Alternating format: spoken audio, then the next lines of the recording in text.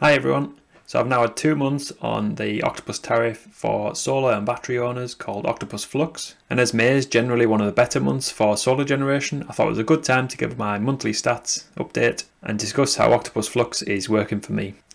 I'm also going to update how much money I've made from exporting back to the grid and also savings on my electricity bill throughout the month as well. As always, I want to provide you with real-world data so you can make your own views on whether it's worth you installing solar if you haven't already. And if you already do have solar installed, it'd be great if you could let me know in the comments how your generation varied throughout May, as I'm always keen to see the variations depending on roof orientation, array size and where you're based in the country. As you can tell from the title, it's been a pretty good month this month for solar generation, so stay tuned for the figures.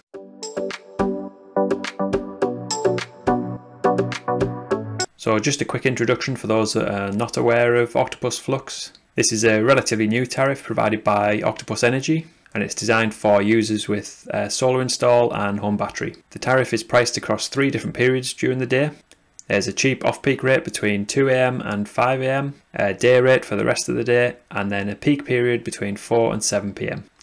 Each time also has a corresponding export rate as well, and the tariff is designed to help the grid smooth its demand curve throughout the day, by encouraging energy usage overnight by charging batteries and EVs and that kind of thing when energy supplies are plentiful, and then during the day at the peak time encouraging low grid usage and export from solar and home batteries between the hours of 4 and 7 PM when the grid needs that energy. For the northeast, I have the rates on the screen now. The export rates are 20.92 pence per kilowatt hour during the day and then 33.69 pence per kilowatt hour between the hours of 4 and 7 PM. So way better than the standard export guarantee payment that Octopus offer of 4.1 pence per kilowatt hour. Now these prices are correct as of May 2023, but with the price cap changing in July, these might change soon as well.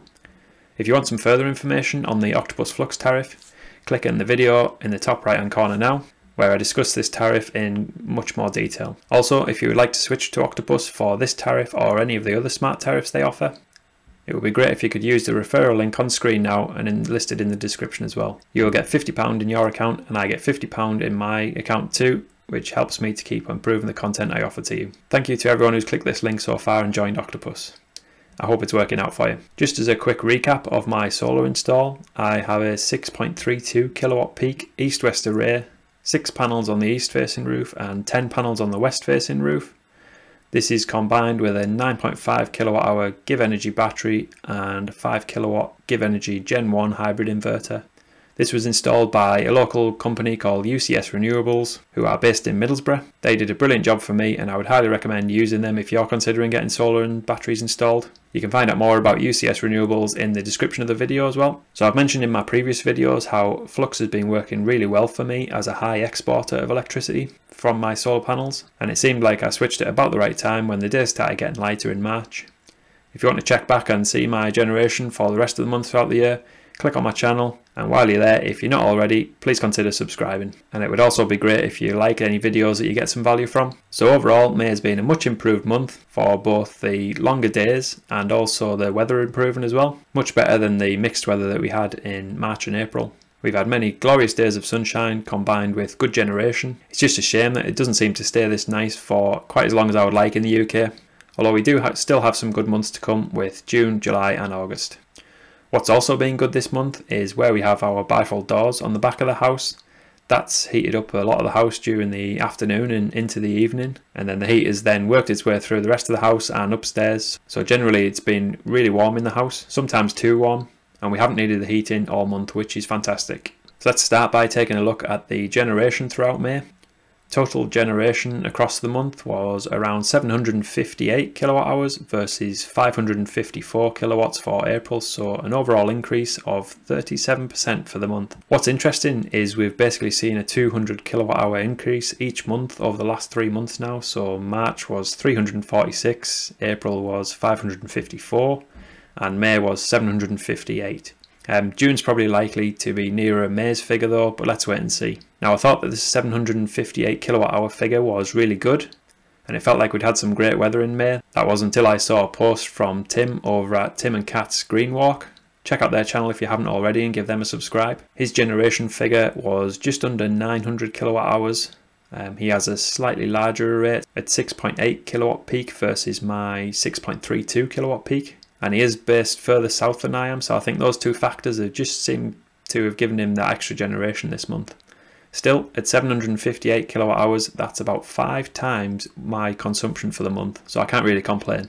And you can see that from the generation, about 98 kilowatt hours went into the home directly, about 155 kilowatt hours went into the battery to power the home later in the day, and a massive 504 kilowatt hours was exported back to the grid from solar, which is a great result on the Flux tariff and is reflected in the monthly payback figures, which I'll chat about later in this video. The lowest day of generation was only 5.04 kilowatt hours on the 12th of May, which was actually worse than the worst day in April. Thankfully, this was a bit of an exception, and the second worst day was actually on the last day of the month at 11.69 kilowatt hours. The highest generation day was a new record for us of 38.38 kilowatt hours on the 29th of May, which I was really happy with. And as you can see, we actually had 8 days where we had over 30 kilowatt hours of generation, which is great. I'm wondering if we may just be able to pip 40 kilowatt hours through this system at some point, but we'll have to wait and see. Average generation for the month was 24.5 kilowatt hours. And if we look closer at the lowest generation day on the 12th, you can see that the battery just reached 100% at about 4:30, charging up from 65% as the lowest amount at the start of the day. Peak generation was only 824 watts for this day, so not even reaching 1 kilowatt all day. It really shows what a difference day to day can make, even in May. On the 29th of May, generation began at 4:45 AM and the battery was 100% full before 10 AM, charging from a low of 48%. You can probably see that my battery is generally only draining to around 40%-ish at this time of the year. I probably need to do a little bit more to drain it further every now and again on some days, just to keep the battery healthy and so it knows what state of charge it's at. Currently I'm discharging the battery from about 5:30, 5:45ish, and then stopping the discharge at about 7 PM to maximise the export return. But maybe once a week or so I should start discharging it earlier just to keep the battery happy. We'll see how it goes. Next, let's take a look at home consumption. Again, not a bad month with only 163 kilowatt hours used and an average daily consumption of 5.25 kilowatt hours. As I mentioned last month, the figure that catches my eye again is the grid consumption, which is listed as 2.38 kilowatt hours. On my Octopus app, it's reported slightly higher at 4.83, which is probably more accurate. And this is probably caused by things such as putting the kettle on when there's not enough battery discharge and solar generation to cover that usage, or just through the small amounts where the inverter is balancing the load going to the battery from the grid and from the solar. Either way, again, I cannot complain at that amount of usage. And if we look at the grid usage a bit closer, you can see there wasn't really any one day that caused the majority of this usage. Although it looks like there's a few big spikes on this graph, the most power used on any one day was just 0.59 kilowatt hours, which is what we like to see. And next, let's look at the all-important export for the month. A grand total of 580 kilowatt hours. So as I mentioned earlier, 504 of this was going straight from the solar panels to the grid once the battery is full. The remainder is coming from discharging the battery during that 4 to 7 PM peak period, which equates to 76 kilowatt hours for the month. I'm still doing this discharge from the battery manually between 4 and 7 PM at the moment, although I would like to get this integrated to Home Assistant at some point in the future. So we had our first negative bill last month. Let's see how we got on this month. Time to crunch the numbers. So if we look at the figures, 162.81 kilowatt hours consumption for this month, so seems to be about the going rate I think for the rest of the months. We had an import, we'll put the 4.83 in there because I think that's likely to be more accurate, which equates to £1.57 for the month, so next to nothing essentially. Generation 758.45 kilowatt hours, and that equates to 580 kilowatt hours of export, and the rate for the export equates to making £149.62 this month.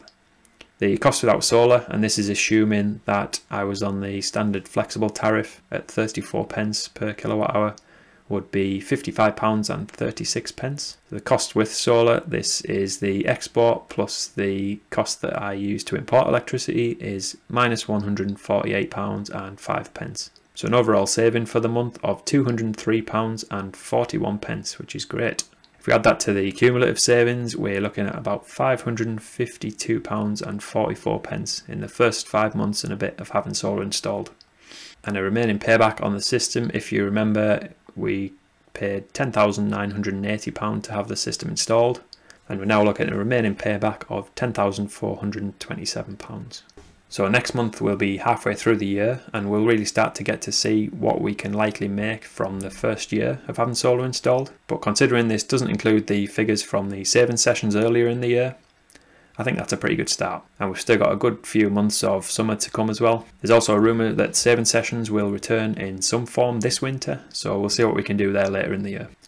If I hear any more about this, I'll be sure to make a video about it. I quite like these charts as well, the first of which shows how the solar generation has basically increased exponentially since January up to where we are today. And this second chart shows the lowest generation for each month in the year to date in orange. Each monthly average generation is in yellow, and the highest generation days are in green.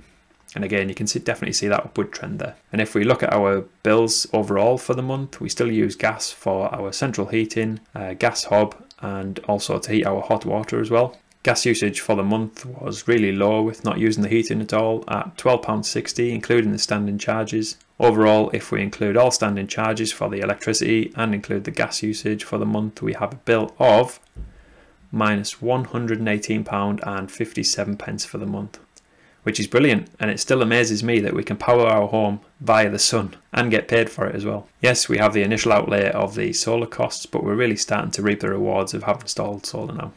And we're also, of course, doing our bit for the environment and also the grid as well. In other news from the 1st of July 2023, the price of energy bills are coming down a little, which is certainly positive news for those that are struggling to pay the bills at the moment, even though prices are way higher than what they were when the energy crisis began still. Although this makes my solar payback take a little longer, overall it's really good news for those and will bring some relief to those that are struggling. For those interested in the rate prices going forward, from the 1st of July, prices for electricity will be 30p per kilowatt hour, and for gas it's 8p per kilowatt hour as it stands at the moment. And these are down from 34p and 10p per kilowatt currently. Also, I hit 1,000 subscribers last week, which I'm quite proud of, and it's something I did not expect to happen so soon. So thank you to everyone that has liked, commented and subscribed to my videos. Keep them coming. It seems like it's a really relevant topic for a lot of people at the moment, which is great. And I'm glad that so many of you seem to be enjoying the videos and getting something from them.